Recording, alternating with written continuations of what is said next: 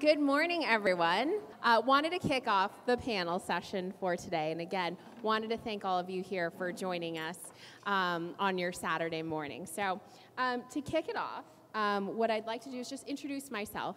I have the privilege of moderating these wonderful ladies on stage today. My name is Joyce Chen. I'd like to call myself someone very curious about life, constantly wanderlusting, but I'm also the marketing director on La Marca Prosecco.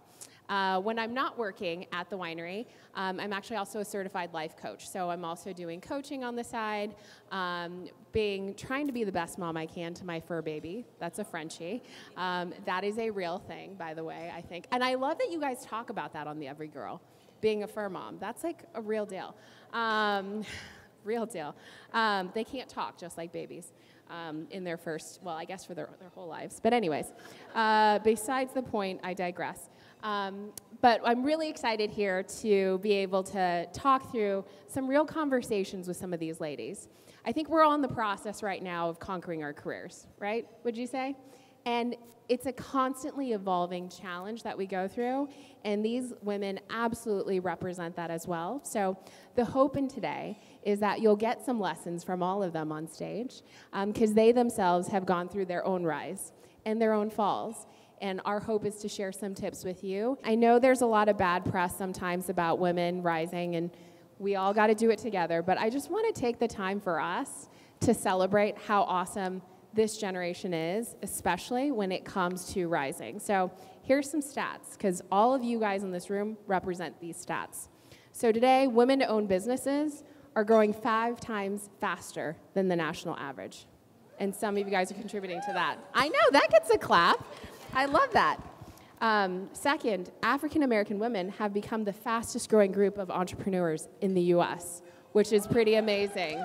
So let's clap to that. This one was actually really fun. This shocked me.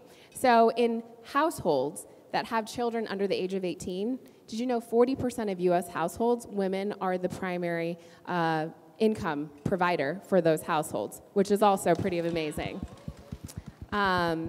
Since millennials have been born, which is very exciting, the number of women earning degrees has quadrupled since that time, which is amazing. This is one of the most educated generations we've ever seen, which is exciting.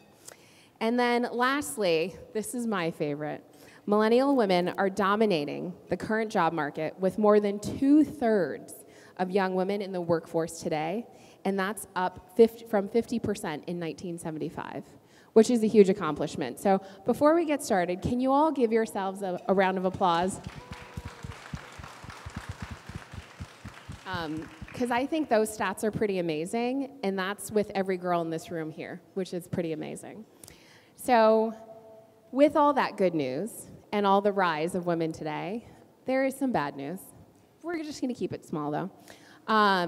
Some of the things that we see in the news today and some of the things that women actually need the most today in their careers are 3 things. The first is funding, especially for entrepreneurs and startups. The second is actually mentorship. And the third is support. And I know when I read that stat, I was shocked. The funding piece, I knew, but the mentorship and support, I just think about my girlfriends and my family, and we're all there for each other. How could this be something that we still need? And it dawned on me that that's exactly why we ended up doing this conference between La Marca and the Everygirl, is we realized we need, and you said it earlier, Elena, we need each other. And we need to help each other, and we need each other to rise. So that's the goal today, and that's why we have the panelists that we have on stage today. So I'd like to introduce them, and to address those 3 things. From a funding perspective, I'm sorry to break it to you, we will not be handing out cash today. But there's plenty Prosecco. Mentorship, again, take advantage of the networking hours so you can meet new people here within your area. And then in terms of support, we hope that you'll learn from these ladies today. So starting off, I'd love to introduce our panelists. So let's start off with Miss Coco Bassi over here. Coco. Coco is a fierce woman and also a cancer survivor. She's a marketing professional that works in the corporate world, but she also has a side hustle. She is the owner and founder of Millennial.com, a blog, a lifestyle blog focused on being a millennial woman in today's world. To the left of me, I've got Catherine Anderson. I might just call you Kath because I feel like we're on that level already.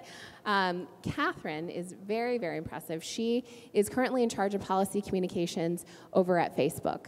And she's spent the past decade working in companies such as Google and Apple. And so she's got a lot of great corporate tips and experience for us. Then over to my right, I've got Miss Maddie James. And Maddie James, so those of you who understand that influencer and blogger is now a career, that's a thing, that's Miss Maddie over here. So Maddie James is, maddiejames.com is a lifestyle blog, and Maddie literally just took her passion for blogging and turned it into a career. And that is her full-time job, which is very exciting. And then to the right of her, we have Miss Allison Trammell.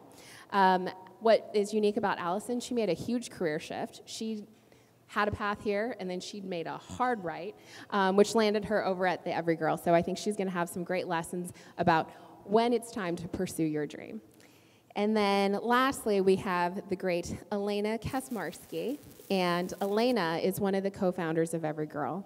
And what's really exciting is I think Elena is a great example of the courage that it takes to just go after it and go get it. And that's what started the Everygirl along with her best friend, Danielle Moss. So to start off, what I'd like to say is thank you, ladies. I thought at some point in my life, my dream job was to be a journalist, in case anyone wanted to know. So I feel like this kind of satisfies that. I thought I'd be on CNN, but you know what? The Everygirl works just as well. So Elena, I'm actually going to start with you over on the right, because I think it's appropriate kickoff for this event. So you were 26 years old, when you and Danielle teamed up to launch the Everygirl in 2012. I think you were 2 years out of college. You probably were like, what the heck do I do? I think you had just moved. And now the Everygirl reaches 2 million readers each month with over 50 million page views.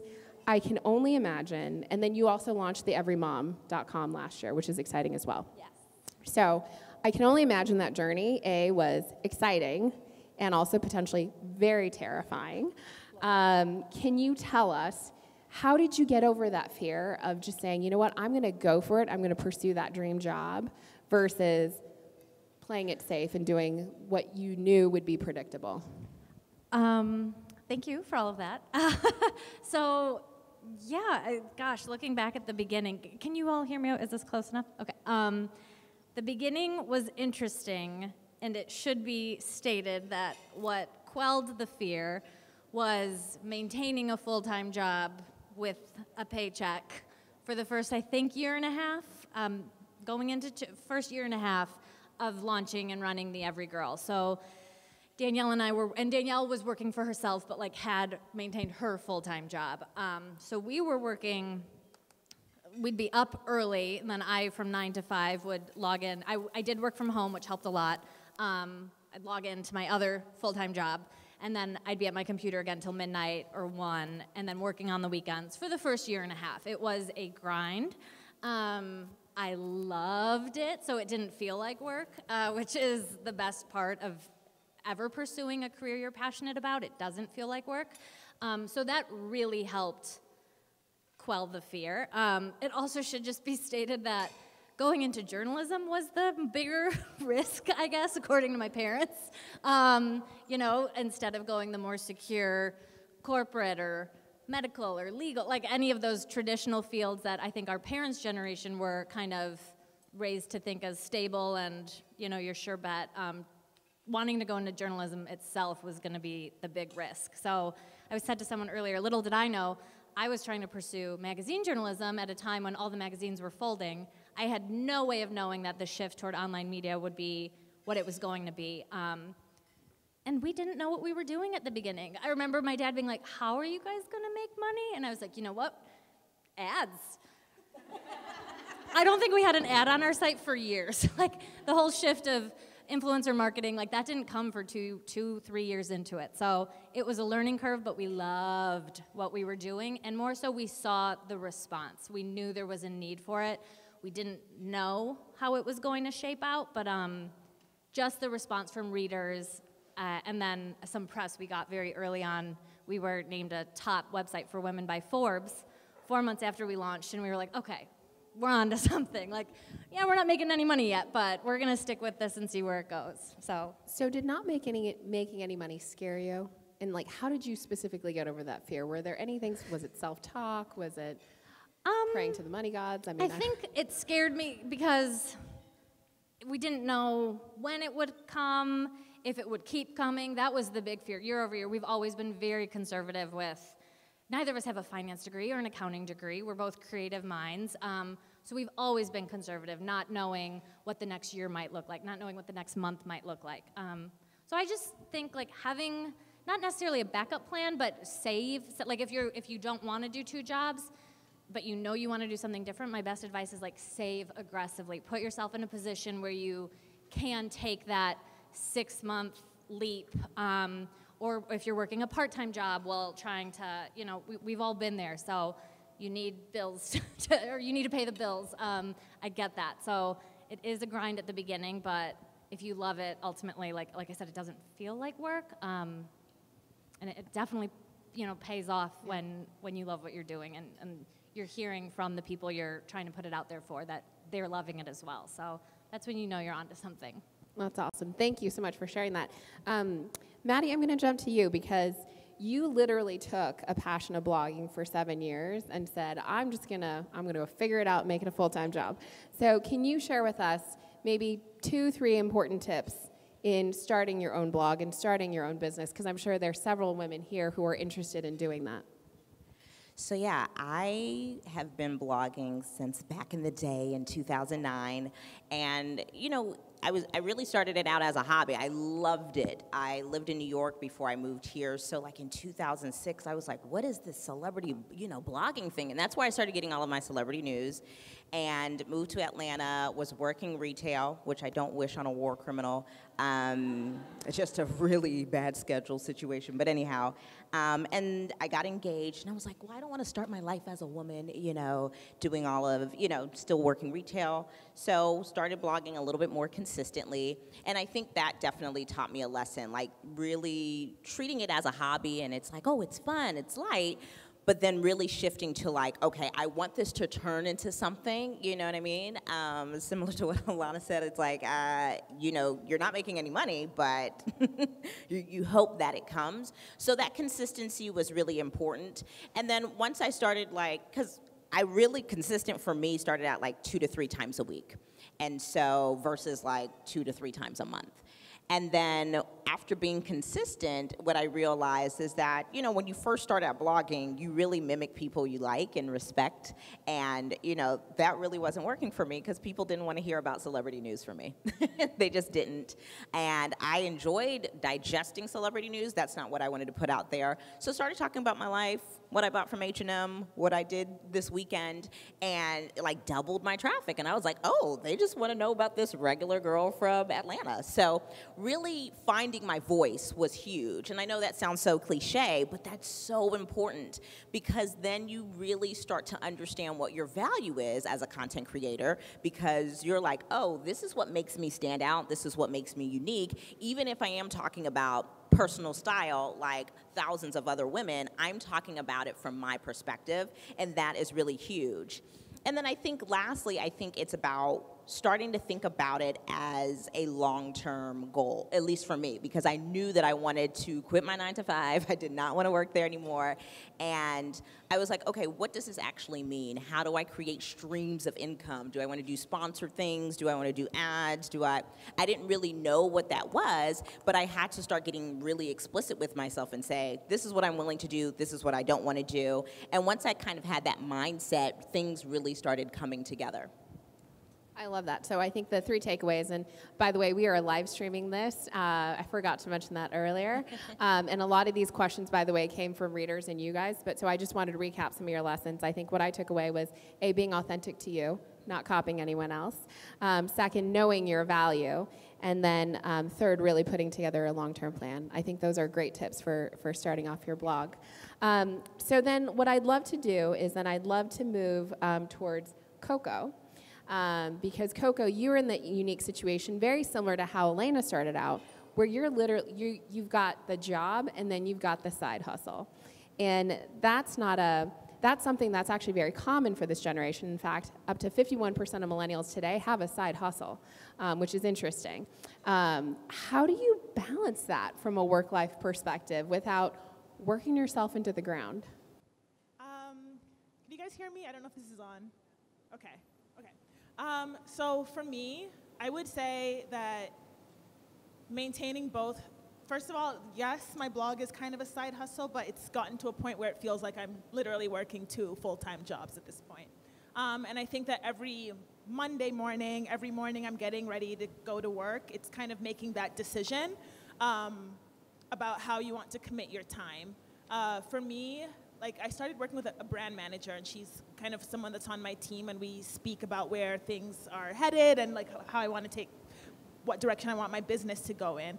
And one of the first things that she told me, like during one of our first meetings, was, if it's important to you, you'll find time for it. And I think that's the one thing that I have always remembered, like out of all of the discussions we've had, at the end of the day, when I'm getting ready to go to work and I make that decision of, you know, I'm putting aside this much time when I get home to work on my blog or to crank out a proposal or whatever it is that I'm doing, it's a decision. And it's really, you know, that means that something might suffer, whether it's, you know, on like the social end, or if you feel like you'd rather kind of hang out on the couch and do like, and it's always going to be that constant decision making. And for me, like my thought process about keeping both, and I don't know, you know, in the long term how long I'm going to be keeping both, but for me it's always been because of the fact that I started in 2013, which was a few years after Maddie started, and I think by 2013 the influencer world had kind of taken off, definitely not to the point that it's at today, but I knew that there was an opportunity to make money out of it. So for me, coming into that space, I wanted to do it well right off the bat. I wanted to be able to create a space that, you know, both readers and brands would kind of see what it was I was doing, and they would want to be a part of it. And so for me, from day one, I have always been able to make money at work and then invest that right back into my business. And I think that that's one of the things that really helped me to stand out starting in 2013, which now feels like a long time ago, but back in 2013, there were already a lot of very well-established influencers, and I think being able to invest back into my business is what helped me to kind of hit the ground running really well. Yeah, I think that's great, and I love that you said you took that time to really make yourself stand out. And standing out is something that's really important, and I know that sometimes that's hard for us, right? It's how do we brand ourselves? How do we stand out from a crowd and make sure people notice us, whether it's through advocacy or branding yourself. So I'd love to actually jump over to Miss Allison and have you tell us about branding yourself. So this is a fantastic story. Allison thought she was going to be a school teacher. And then all of a sudden she said, nope, I'm going to go do something else. That was her hard right. And she applied for an internship with the Everygirl. And out of 500 applicants, 500, she was the one that stood out as an intern. So I'm sure a lot of us, both in the corporate, entrepreneurial, self-starter world, how the heck did you do that? And how did you make yourself stand out of the crowd? So what I learned from the job that I got before this, I was stuck in a rut of babysitting jobs, Target, Starbucks, those like food service jobs, and I was like trying to get out of it, and no one would read my application. I couldn't get an interview, couldn't do anything. And so I applied for this job in a physician's office, and I was like, I just need to get to an office. If I can get to an office, I can get to the next office. And I was the only one that had no medical experience, no anything, and I sat down and I was like, no one will work harder for you than me. I may not know how to do it, but I will figure it out. And he looked at me and he was like, wow, you're hired. So then I was like, I got the first office. So then when it came to the Everygirl, I sent in my application the day they posted the job, and then thought about it and stressed about it for a while, and I started thinking, I'm just one of many. Like, how am I going to stand out? So on a whim, the night before, I got this idea. I was like, I'm gonna be the last email that they get when they open their inbox the next morning. How am I gonna stand out? And I wrote them this email that was like, basically, here's my application, here's 10 reasons why you need to hire me. Oh. And that was it, and I wrote this long letter, and you know those middle of the night ideas that you get? That in the light of day, you're like, wow, you were really bold last night. It was one of those. I made a whole graphic. I poured my heart out, and at 11:59, I hit send. And then I think I probably said like a million explicatives and then like stayed up all night. And it worked.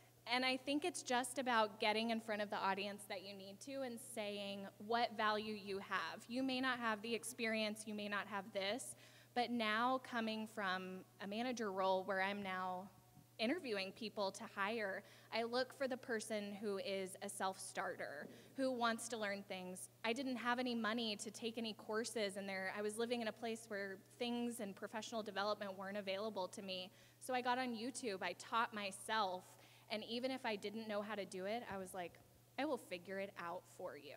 And I think that as a manager now, I look for that and that spark and that drive more than I look at necessarily experience or a degree. That like grit and tenacity like really stands out. Yes. Someone will say something in a meeting, and I'm like, I don't know, but give me 30, and I'm going to figure it out. I love that. And I think that tenacity is so great. And I love what you said. Again, it's like, know your value. That's something that Maddie also said. Like, you have to know your value of what you bring to the table. It's not about what you do. It's about who you are and what you know you can bring. And by the way, you only know yourself best.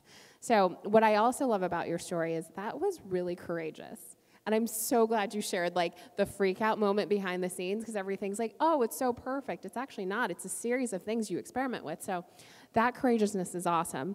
I'd love to transfer over to Kath and talk about that courageousness in the corporate workplace, because sometimes that's not always easy. And advocating for yourself can sometimes be really, really hard and very difficult. And how do you have the courage, A, to advocate for yourself? When do you know to do that? And then when do you know to use other people to advocate on your behalf as a way to brand yourself?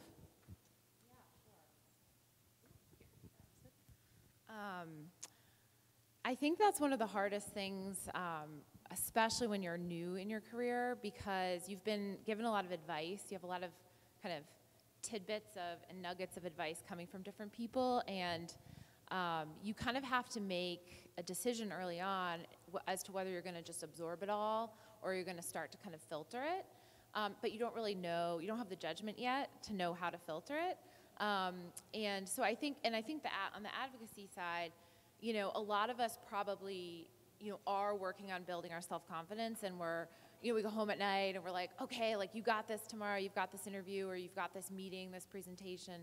But then you also, at least I know, I personally always worried about coming off as too confident. And so I would sort of like fluctuate. There was almost this pendulum inside or at home later with my husband. Like, was this okay? Like, look at this email. Was this too like aggressive? Was this too?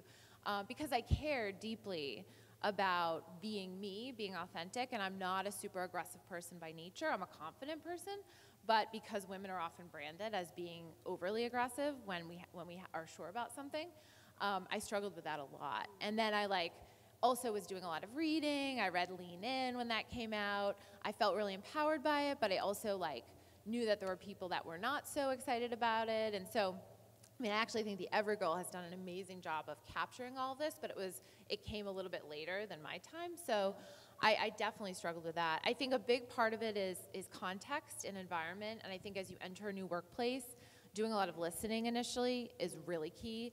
And I'm definitely a talker, so sometimes listening is not my first instinct. And so I think I have to actually tell myself, even now, I'm just starting out in a new role, and I have to be like, okay, listen. You don't need to talk right away. You can just take your time. And then later, you sort of have to decide, okay, strategically, this is the right time to advocate for myself and push hard. This is an opportunity, or this is something I know I can do or do well. And then other times you have to sort of ask the person who's your mentor, the person who's your boss, to advocate on your behalf. And that's not always the easiest thing to do, but I think there's a time and a place. And I've actually done a lot of sort of asking advice of my friends around how to get the best advocacy. Do you think it's appropriate to ask this person to speak up for me? Or, and it might sound like you're sort of asking for too much help, but I actually think that community advice is just critical, and it's been instrumental for me personally. Yeah, I love that you bring that up on advocacy. I think leaning in on your community and having someone advocate on your behalf. But I think another great thing that you mentioned is going back to them and saying, hey, you advocated on my behalf, this is what I did, and showing them how their support had helped you, Yeah. I think is huge. And I know that's something that you mentioned earlier, which is great. So, And then beginning to pass it forward. So, Yes. you know, others do that for you, and then you can begin to kind of be that call that you're, you know, my sister's friends, as they're navigating their careers, will say, like, hey, can I just chat for a minute about this, like, negotiation, or do I take this job or not, kind of thing. And I yeah, think that's it's almost like be a big sister to someone else Yeah, and, yeah. and help them along. So that's Definitely. awesome. Thank you for sharing that. Yeah. So now I want to shift into kind of, we've seen a lot of rise with women today, especially millennial women, which is awesome. But that also meant that there was a fall somewhere, right? We've all had it.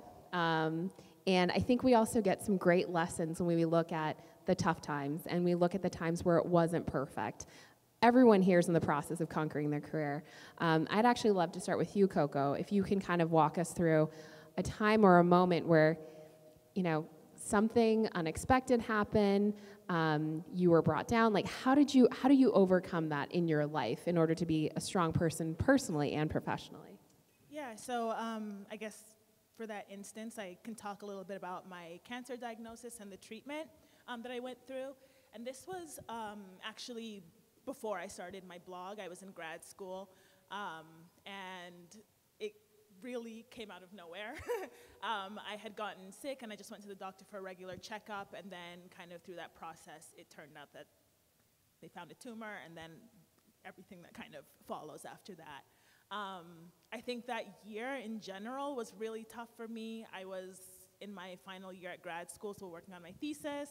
I was going through my cancer treatment, went through a breakup later that year too. It was just awful.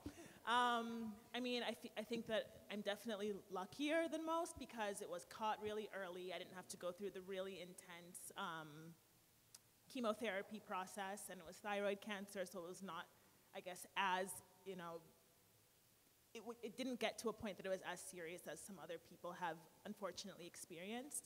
But at the same time, too, I think, you know, every person's pain is still, you know, their pain. Coming out of that, I think that was one of the really big things that prompted me to figure out what it was that I really wanted to do, besides work, besides getting a graduate degree, and that was one of the things that prompted me to start a blog. But in addition to that, too, it also taught me a lot about taking care of yourself throughout the process. I mean, I think a lot of people take pride in working, almost to the point of overworking, and there is, I mean, at the end of the day, there really are no awards for overworking yourself. I think it really always is in the results, and if you're able to find a way to work efficiently, like, you'll still get the same result as someone who's overworking themselves to a point of, you know, exhaustion and then getting that exact same result too. So for me, it's just been making sure that I'm taking care of myself. And then just from a general standpoint, like, living in, like, just this sense of gratitude. At the end of the day, I got another chance, and, you know, last year I had a friend who she was also an influencer. She was a really good friend of mine. We worked on a couple campaigns together, and she passed away last September from cancer too. And, you know, her situation doesn't make her any less special than I am, but I think at the end of the day, just kind of really coming from that place where, you know, you understand, hey, I have this chance, like, even whether you did go through something major or not, when we're waking up in the morning, you know, you have a chance to do something awesome with yourself, and just take that and run with it. I love that, and thank you so much for sharing that. I know we talked about it a little bit, and I think that's incredibly powerful, especially the tip that you mentioned about being grateful, and all of us in this room have a chance to really do something amazing, whether it's big or small. And so I think that's such a great lesson that you learned, and I'm sorry that it had to be something so severe to help learn that lesson, but thank you for sharing that with the women in this room today. From a failure perspective, I mean, I know that that was a personal setback for you that you had to deal with in your personal life and then protect your professional life. Kath, I think you had some setbacks as well, more from a corporate professional perspective. Would love for you to just talk a little bit about how those setbacks or how those failures taught you to become the professional that you are today, especially in the corporate world. Yeah, Yeah, I think failure has been like a consistent theme throughout my career, and it's one of those things that you don't see on someone's Instagram feed or on their LinkedIn. They typically remove the failure parts. So, yeah, I mean, actually, like a lot of people on this panel, I was planning to go into journalism when I was at BU, actually with my good friend Allie over here on the Everygirl team. So, and I, my junior summer, had an internship with a very big network television station in DC. I moved into my aunt's basement. It was really glamorous. And then the internship fell through. It was paid, so I was supposed to be using my salary to pay her to stay with my aunt, like to pay for food and stuff. And I found myself just like pretty desolate. I spent a couple days in her basement and didn't come out, and then shot my resume out to like 70 different places and ended up with maybe 2 opportunities, 1.5, because most stuff was taken by then. It was late May. But that one moment, actually, I ended up working in public affairs for the Pentagon, and it was the first time I even had considered PR or being on the other side of the phone call, you know, working with media. And I loved it, and I kind of never went back. So that was an early failure that I learned to navigate, but I've had many. I continue to have them. Like, I had a lot of ups and downs this past summer even. Not necessarily failures. Some of my friends, my biggest advocates, would probably counter me saying that and say, they're not failures, Kath, but there were moments where I've had to sort of, things didn't go the way I planned, and I had to say, okay, what am I doing now, or I was just very unhappy and I needed to shift. And in my mind, I kept cataloging them as failures. And so I think one of my biggest lessons learned this summer has been that you shouldn't let other people define what is a failure or a success for you. I love that. Like, and that never dawned until this summer, and it was just this crazy moment. And maybe for some of you it's not that crazy, but for me that was the most interesting thing, because I was like, oh yeah, like they can think it's a failure. And who cares? Because if I know I'm moving to something, you know, that's good. Now, sometimes there's a failure and there's something like really bad that does happen, and you have to figure it out. You have to navigate it, or you have to, you know, make amends. But I think a lot of things that happen in our day-to-day lives, we just sort of, at least I know I'm very harsh on myself, and I just think, oh, failed on that, and that's just not necessarily true. So, yeah, I think this topic is hugely important. I have 2 younger sisters, and I think the more we can talk about these things with each other, the more liberating it is. So I make a point of calling my 2 sisters whenever I'm having a bad moment to tell them, which they like sometimes don't care. But, or they're like, okay, do you need something from me? And I'm like, no, I just want you to know, like, just like the good moments are great to share on Instagram and stuff, you know, oh, new job or this. The bad moments are equally as important. Yeah. Thank you, and thank you for being so transparent about that, because I know a lot of us in this room have probably had a moment like that, like, holy moly, what am I doing? So thank you for sharing that. I think that's awesome. And I loved your quote, never let someone else define failure or success for you. I'm going to make that a quote, or we need like a tile on that, or maybe a tech background. That's kind of amazing. So stealing that. I probably stole it from someone else, so you better well, say it's anonymous. fantastic. That's a great soundbite. She works in comms. Of course she has great sound bites. Let's lift this conversation back up again. And no, and that's not that, because those things are okay. We should talk about this. We actually have to talk about that more.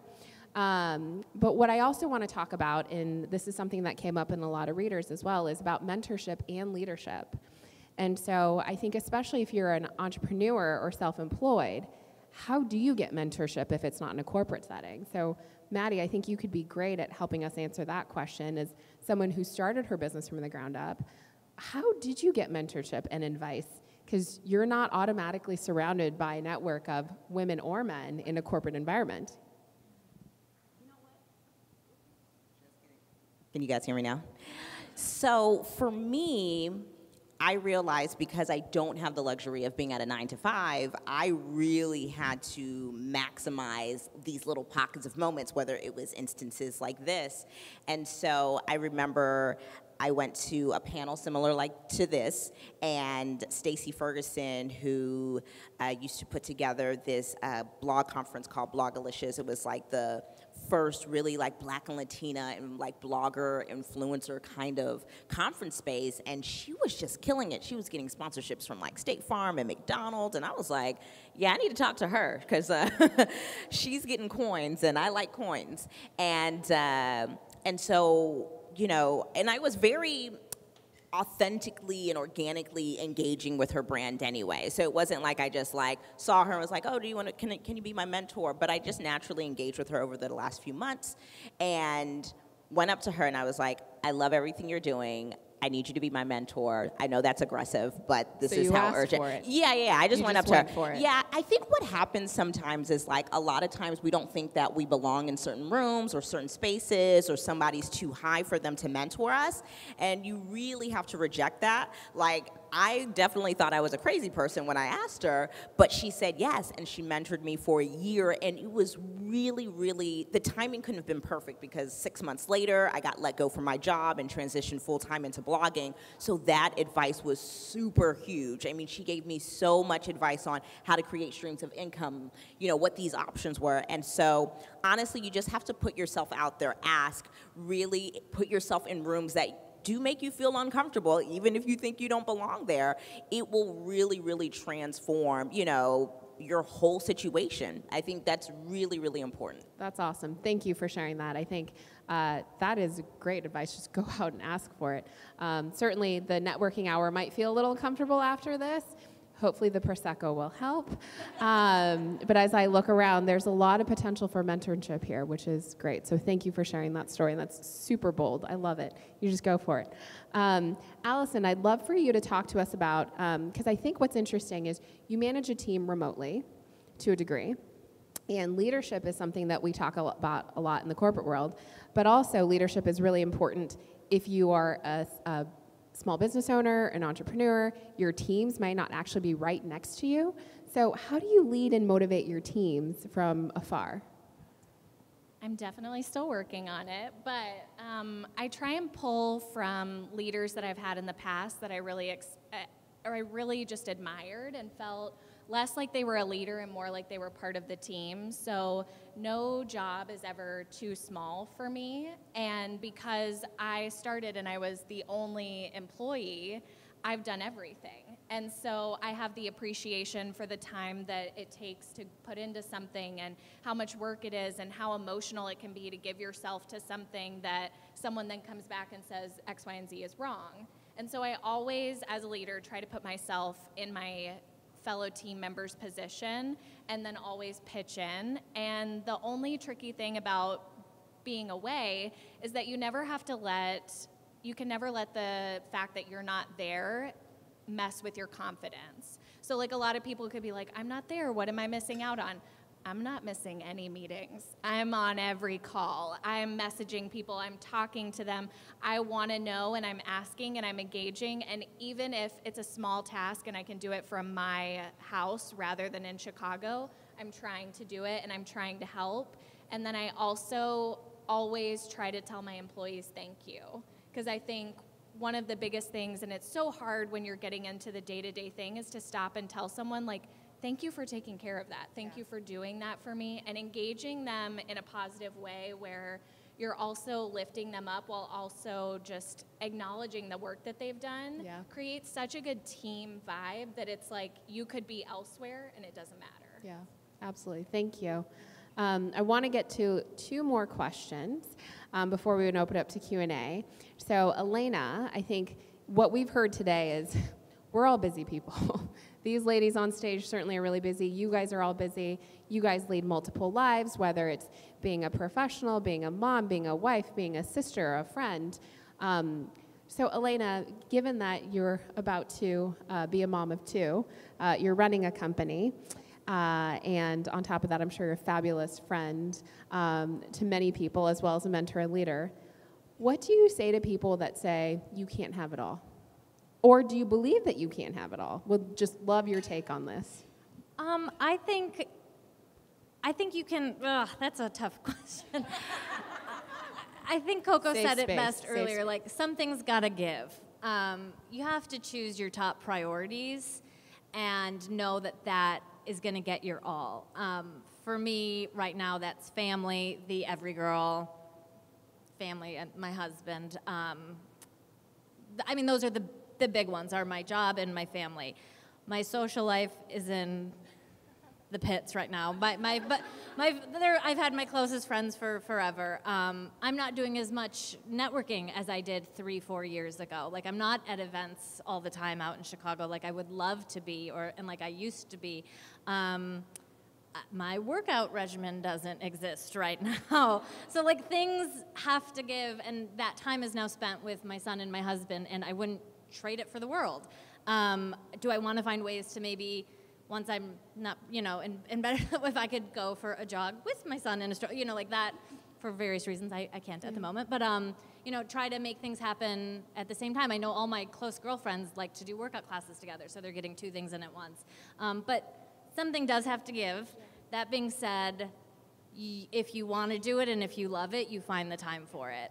So pretty much every night I'm still on my computer in some capacity working on my own personal blog in addition to the Everygirl, which we're doing all day long and a lot of times at night as well.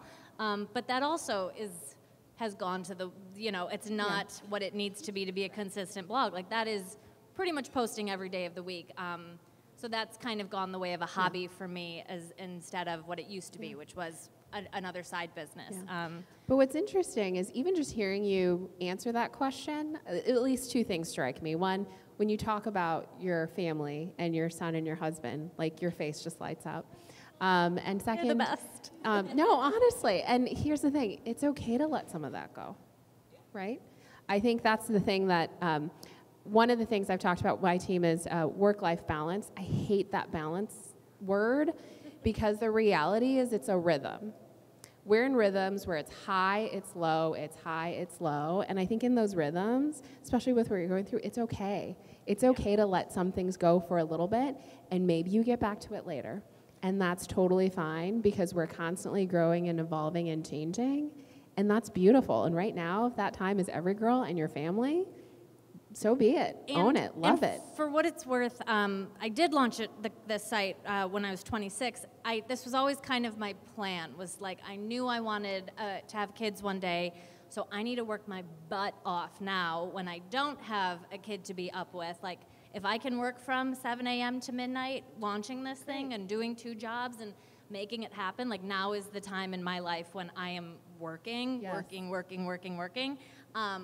I couldn't do this if it was like we now have a team of 12 full-time employees and we still have dozens of writers around the country, and we would not, we always said, Danielle and I, my co-founder and I both had our first child last year, and the year before we wouldn't have been able to take a maternity leave, but because our team was able to grow and we had the infrastructure in place to make sure there was an article on the site every day. So we worked really hard to get to the place. And honestly, I did wait longer than, I don't know if I would have had a kid earlier necessarily, but it was postponed because I wasn't in a place in my life where I was able to give both. And that's okay. And and you're proud of it. Timing, future planning, thinking about what you want down the road, making things happen now, not waiting. I mean, all of that is, to your very first question of like, how do you weigh the risk? I'm like, because it's now or never. Yeah. That and there's just a beauty in owning that part of your life, whatever part of life you're in right now, and celebrating that. So thank you for sharing that so honestly. So this is going to be the last question for the panel, and I'd love for everyone on the panel to answer this one quickly. What's the one thing that you would tell your younger self today? So let's start with... Kath, do you want to go first? Sure.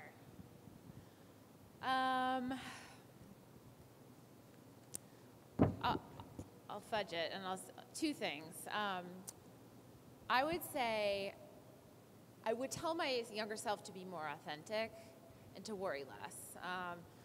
I think the thing that people, when I meet new people in life, personal, professional, new family, extended family, in-laws, people value being real. And it doesn't even always matter what you're saying. Like, if you're saying something that's genuine and true and real and sometimes vulnerable, and you're showing that you're human, that immediately, barriers break down, people just latch onto it. And so I think I've personally spent a lot of time kind of trying to say the right thing, and then it loses its genuineness. And so I think for me that's Awesome. key.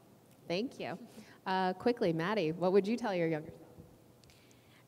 Not to copy off of Kath, but, be yourself. I think that, because it really is about, this is what I would tell like my 16-year-old self. It's about who you are, not what you do.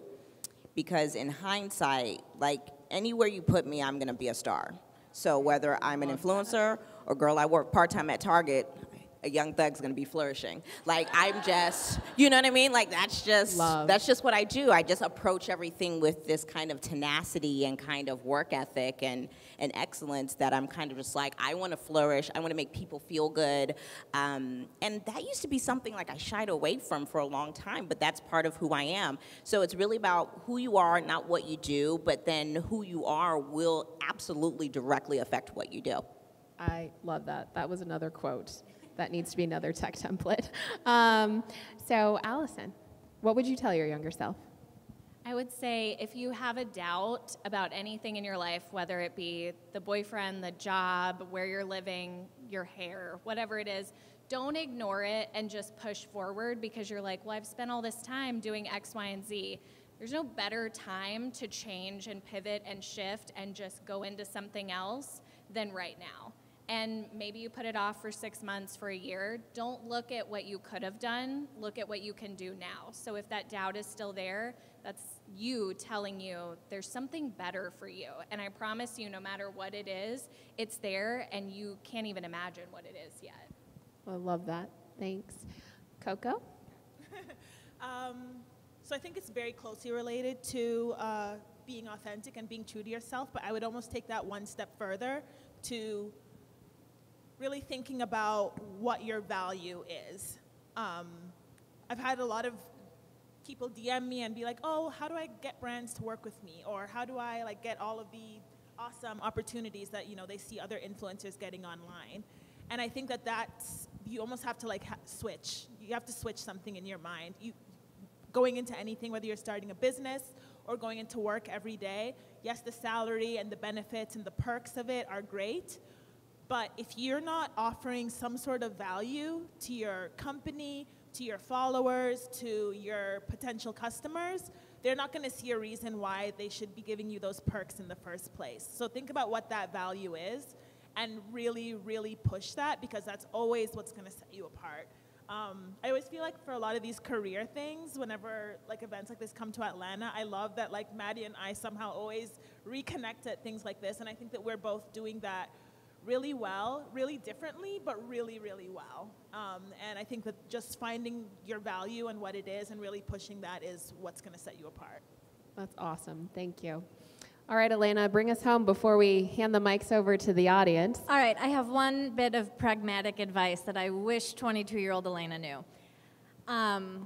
Sign contracts for every job. Whether you are hiring or being hired, make sure expectations are laid out and that you are both signed on the dotted line, because I hear of companies getting burned by promises influencers made. I hear of influencers getting burned by companies who promise to pay sooner or send X, Y, and Z or promote them. And not just influencer-wise, obviously. Just always make sure expectations are laid out, that everyone knows before you move forward on the work. People put in hours of work, and then they're like, oh, actually our budget changed, never mind. So protect yourself.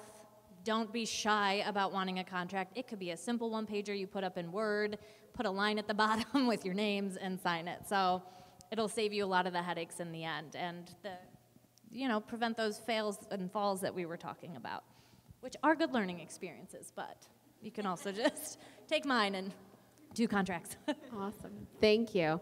So now we're going to open up to questions to you guys. A lot of the questions we try to answer came from a lot of the readers. Some of you guys may have submitted, but we also want to give a chance for you guys to ask the panelists questions today if you have them. So Allie will take the mic.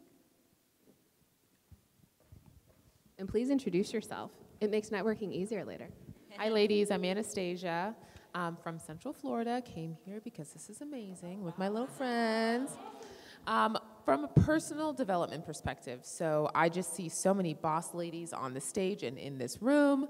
what is one word that that you either set at the beginning of the year, like a word of the year, or maybe just through your year have noticed it kind of a trend? I would just love to know like one word that you're either focused on or, whether it's courage or boldness or whatever that is.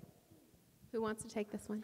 For me, the word is harvest, because I'm currently what I would consider a harvest season.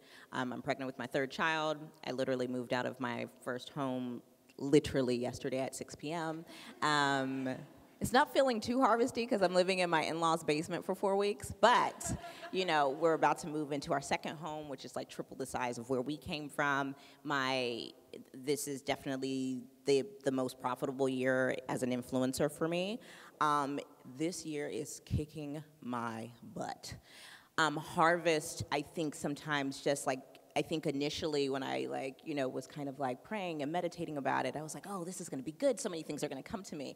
And when you graduate to a new level, that does require a new mindset, a new work ethic, and just a lot more responsibility. Like, tripling the size of your house is cute, and tripling your mortgage is also not so cute, So I think that's the thing that I've been really focusing on. It's like, yes, leveling up is awesome, but do you have the mindset to stay there, right? Because you can get there. It's staying there that is really, really tough. So yeah. So you're harvesting the grit that you put in to make it Absolutely, happen. absolutely. Love that. Do we have another question? Hello, I'm Rosie. Besides the obvious answers of the Everygirl and Beyonce,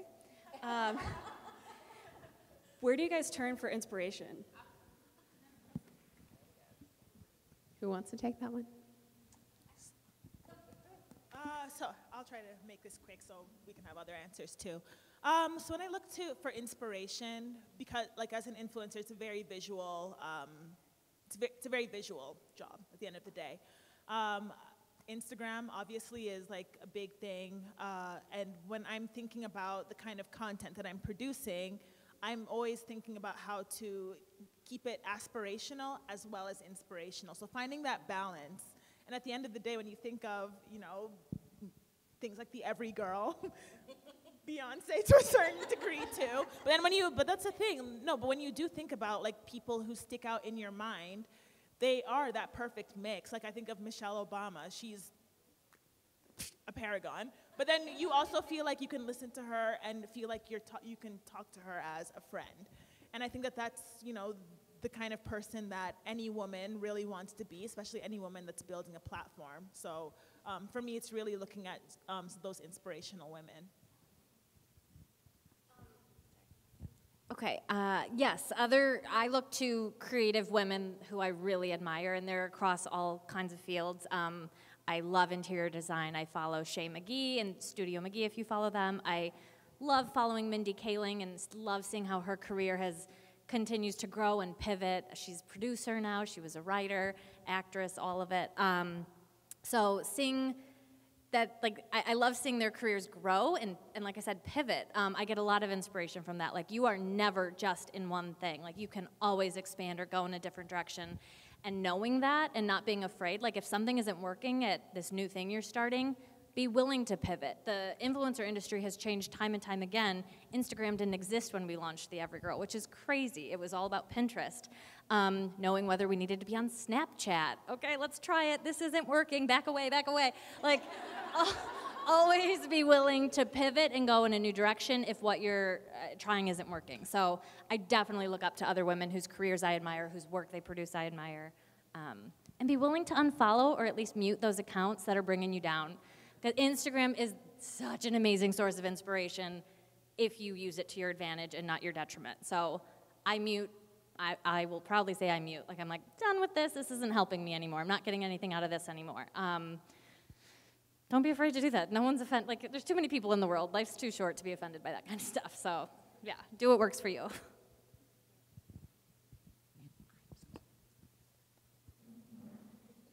So I'm Caitlin. I came from Tennessee.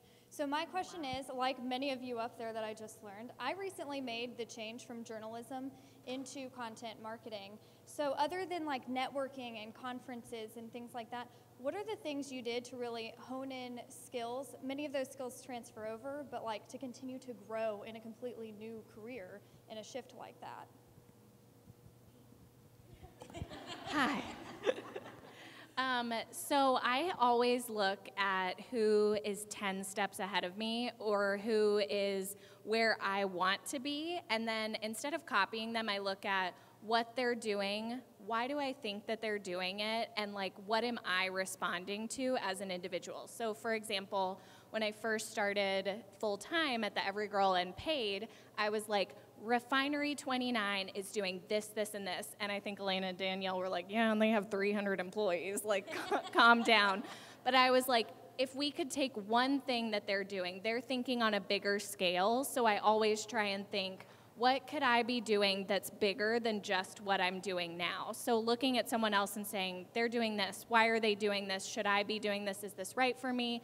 And then figuring out how to do it. And that actually prompted the Facebook like incentive that I put on where I was like, we should be posting like this and we should be doing things this way.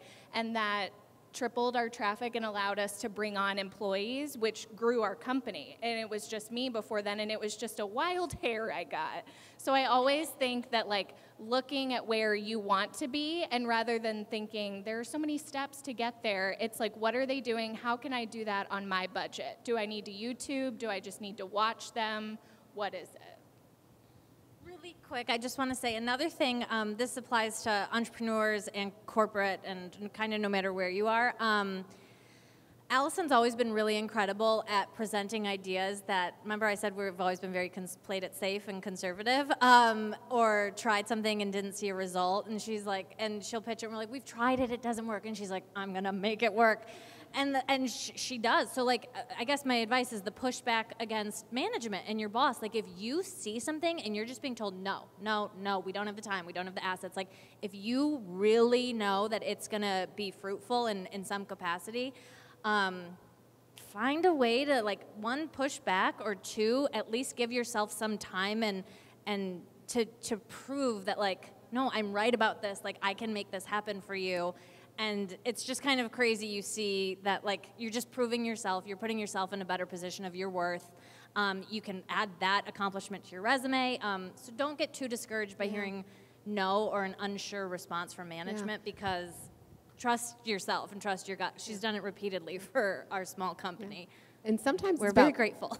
packaging it up differently, right? Maybe you package it up this way, reframe it, and serve the same idea up again, and package it differently. I know that happens a lot in the corporate world. I think the other thing I would say just from a marketing perspective is just know your audience, who you want to serve, have a clear idea of who that consumer is or who that woman is that you want to inspire. Maybe it's a man, I don't know, maybe it's a pet. But just know your audience and what they want. And I think that in itself, just doing research on that helps with your content marketing as well. Any other questions from the audience? Ooh, we have a lot. Yes. Maybe one more? One more. And then come find us at networking so we can answer your question. Yeah. Hi, I'm Julie. I work in PR. My question is, I think all of us in this room, whether we're women or of color or queer, all have a sense of being underestimated when we walk into the room, or that feeling of not belonging. So, of course, it's great and inspiring for us to hear that we do fit in and we do belong and have access to mentorship, but what are some practical ways that we can really push ourselves to our limits, past our boundaries, to a place where we feel safe in being vulnerable and authentic? Does anyone want to take this? I can also go.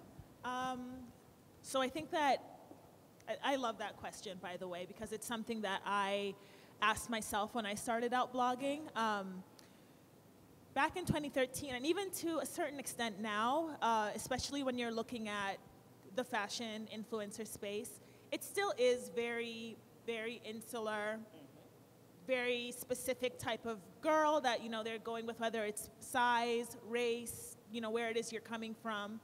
And for me, you know, when I thought about what space I want to occupy as an influencer, like what would, some of the things that I thought to myself is how do I create a brand that would be able to fit into that space while also still keeping true to who I am. But then also on the other end, it was really important for me to get an understanding of who are the actual decision makers on the other side.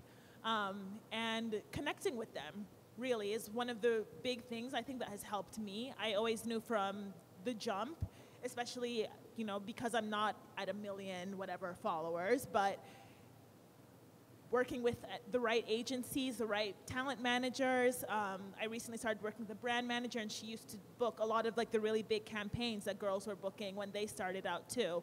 And so just really creating some of those real relationships in the background that may not always necessarily, you know, turn around and be what puts you at the top right away. But I think really it sets such an important foundation for down the road when some of those decisions are being made and they're like, hey, do you know of anyone? It's like, oh, I know Coco. I've worked with her for the past so and so many years. And I think by creating some of those relationships in a more personal way, it helps you to kind of establish yourself beyond, you know, what it is you look like, because those people know who you are as a person. And from more of a corporate perspective, I think what's amazing is that probably each and every person around you is having some sort of feeling that's similar, whether it's just flat out imposter syndrome or I used to be way blonder, and I swear that I would walk in a room and people would just dismiss me because I was blonde and a woman. And so I think like remembering that everybody around you is feeling that way. And actually to your point around, I love networking as a concept, but I actually, in my mind, don't always think about it as networking. I think about it as relationship building, because the people that I've met over the years have become, they're friends, they're also career advocates, they're people that we give each other jobs. I mean, we don't give, we all earn what we get, but we network when we're looking for the next thing or when somebody's out of a job. And so I think that that can also really help even within your corporate setting. I don't know if you're corporate or not, but having those key friendships that are also, you know, kind of advocates for you. But like I said, I think we've all been there. I've totally been there. I've had jobs where I literally had to take a walk every day just to like feel like, okay, I'm good with myself again before I go back in. And it doesn't mean it was a bad environment even, but sometimes the competitiveness can be really tough. You know, I think we can be the change. I really do. Like I try to seek people out who I notice maybe aren't commingling or just aren't being boosted, and just say that one thing that can help lift. But it is tough. Yeah. Thank you for sharing that. And can I just add this one thing? So sorry, I know our time is cut. Just a couple off of what Coco and Kath said. I think if you layer those two things and then on top of that, you ask for what you want. A lot of us are not asking for what we want because we assume that they're not going to give it to us. And I think it's about the ask for sure. You know what I mean? You want to make sure you are extra polished. You know what I mean? Because if you are a minority in whatever case, like your I's got to be dotted, your T's got to be crossed. But when you ask for what you want, like for me, the thing that was huge, and a mentor of mine, a white mentor of mine was like, you have to think about what your male or even what your white counterpart would be willing to ask for. Are you approaching that situation like that? And that really changed the game for me as far as how much money I started making as an influencer, because I would always go in like, well, hopefully they'll work with me because I'm in Atlanta and I'm black and I'm a millennial. And it was just like, but are you aware of the value, right? Like Coco said, I think that was really huge. So I think it is all about the relationship building and all of that. But once you get that advice, definitely take it, internalize it, be confident, and then go ask for what you want. Awesome. Well, first of all, I just want to thank all you ladies on stage for being so candid and for sharing all your wisdom with everyone. So if we could just give them a hand of applause, that's amazing. And again, want to thank you guys for being here, and also want to thank you for being so engaged with the discussion and asking questions. So at this time, I'd actually love to raise a toast. So if everyone can grab their La Marca minis. Here is a cheers to all of us and to all of you in the room. It's been such an incredible journey for us to be able to put this conference together. We are so privileged that you guys drove from afar to come join us and be here with us. So cheers to you, and cheers to Always Rising as women in the workforce. So thank you. Cheers.